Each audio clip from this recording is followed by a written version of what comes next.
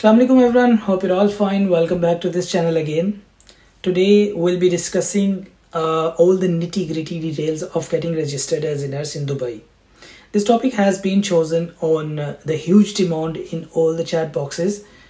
People were asking again and again to make a video on it, so here it is. I was actually waiting for some of the Pakistani nurses working there to tell us the detailed experience of working in Dubai, but it was actually not possible. Some of them I found were not feeling comfortable making a video, so it's alright, no problem. I gathered some of the updated information from them for you guys. So this video is mainly for Pakistani nurses aspiring to become registered nurse in Dubai. However, I would say the process is almost same for all the countries too, so anyone can go through the process. Like all other countries, Dubai is also one of them facing nurse shortages, which is why Dubai is paying competitive salary in the Middle East. Ranges from 5,000 to 10,000 AED, depends upon your experience and your employer. It's actually very good because when you apply to UK or some other European countries, you have to start from zero or the same level as the fresh graduate. But in Dubai, your experience is valued. You don't require to do any IELTS or OET to be registered there. Although Arabic is a national language, but English is widely spoken around 83%. There are different healthcare authorities all over UAE, and you require to get the license by them before starting the practice in Dubai as a nurse.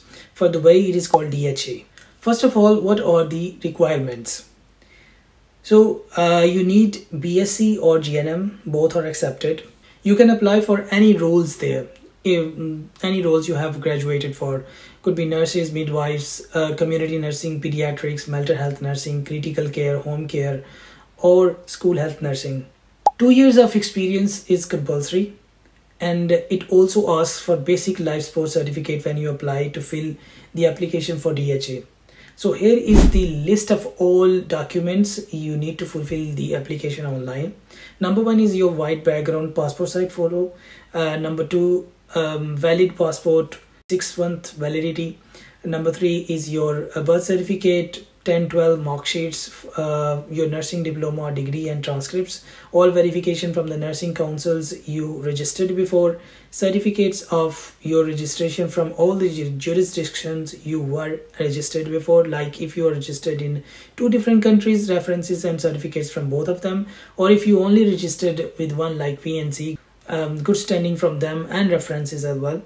Number 8, all of your employment reference wherever you have worked before. Once you have all these documents, you can start your application to DHA website. You can go to the website and start logging in to create an account, fill the application, submit all the documents, then pay fee, which is 1100 or 1200 AED, depends on your documents, and will be taken into 2 steps. One is your documents verification fee, which is also called data flow, which is 1100 AED, then exam fee $240 US, and then last one is eligibility fee, which is 220 AED.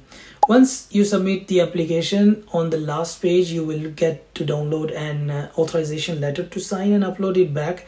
It's just a validation that you have provided all the right information to them. Then pay your fee. It will take around 4 to 6 weeks for the evaluation of your credentials. After that, you will receive an email for the validation of your application. After validation, you will have to pay a fee for primary source verification. They will verify your education certificates, licenses and reference letters from all the employers. After verification, you will be required to take DHA Promatric exam and will be asked to pay another fee for the exam. This is a licensure examination of 2 hours long with 70 questions, and you need to pass taking 60%, roughly about 42 right answers. Results usually come in 5 working days, and you have 3 attempts to pass this exam. If you fail 3 times, you have to wait 6 months to do the verification and sit in the exam again. If you want to know more about the exam, links in the description box below. There are Promatric exam centers in Pakistan where you can choose, and to choose you can see the link in description box below. After passing the examination, you will apply and get eligibility letter. The letter is valid for 1 year. So you have 1 year to find the employer in Dubai, or apply again for the eligibility after that if you want to, if you can't find any job. Now, with this letter in your hand, start application directly to the hospitals or online sources or agencies.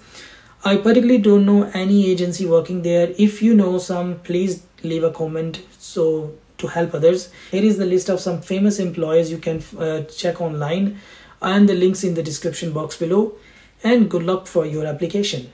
And in the end, if you like this video and it helped you a bit towards your dream destination, hit the subscribe button, press the bell icon so you will never miss any update. Comment if you're still in doubt or have some questions. I personally will reply you back, and share with your friends to whom it will help you in your journey. And see you in next video.